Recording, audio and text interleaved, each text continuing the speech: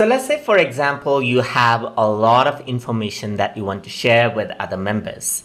So if that is the case, then instead of sending a message, you might want to create a post. So I'm here in my public channel, and now what we're going to do is we're going to create a post. And to do that, we're going to click on shortcuts right here on this little icon. So once you go over here, you can see that there's an option called create a post, or you can go over here and search, and it'll show up posts just like this. So just click on create a post, and what happens that is another window will open up, or another browser tab will open up in case you're using the web version, and then you are able to create a post. And post is like a document that can be shared, so a lot of information can be there.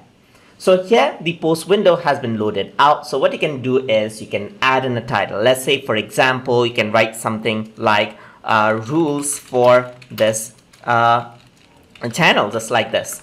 So you can just type in rules for this channel, right? And once you do that, you can see that the title has been changed as well. And what I can do is I can share this post with the other groups as well if I want to. But in this case, let's say, for example, I'm going to create something like a rule. These rules should be followed, just like this. So let's say, for example, and maybe I want to create a list. So I can do that easily as well. So I can say something like keep your notifications on, just like this.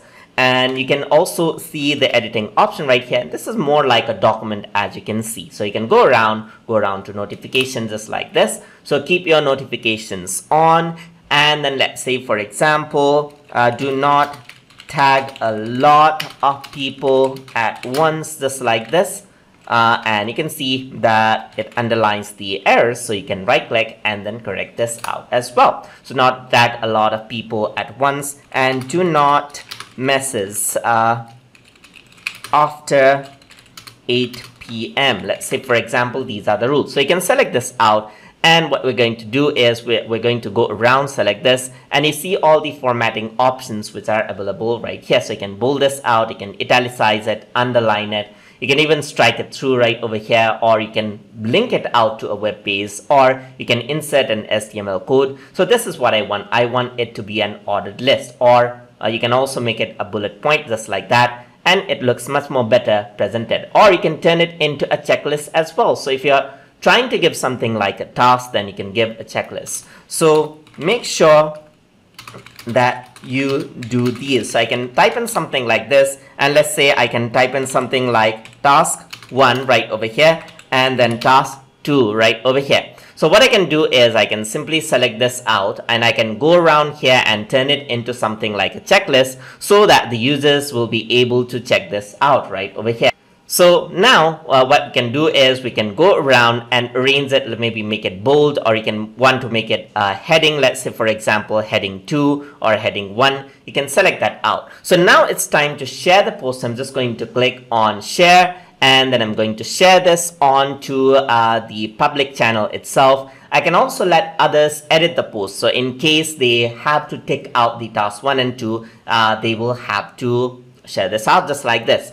And then you can create a public link to share outside of Slack. So let's say, for example, you want to create a public link to share outside of Slack. You can turn this on as well. You can add in a comment something like, see this, and you can share this out. So once you share out, what happens is that the post has been created, and this has been shared as a file. So if you were to go on to the information section of that particular channel, then you go on over here on to the right on the file section, you'll be able to see that the rules is there. So they'll be able to access out the rules just like that. And you can they can also see the tasks and everything else right here. So let's say you want to share the file somewhere else. What you can do is you can simply go on to the file browser from the more section, and here you'll find all the posts. So over here you can see that there's the rules for this channel. So you can just go around and share the file, and let's say you want to share it with certain people, or you want to share it to video tutorial section right here. So simply click on share, and what happens is that the same post has been shared out to the other group. So if you have a large chunk of information that you want to share, you can simply use this option inside of Slack. So I hope you guys learned something as always. And as always, please like, comment, share, and subscribe.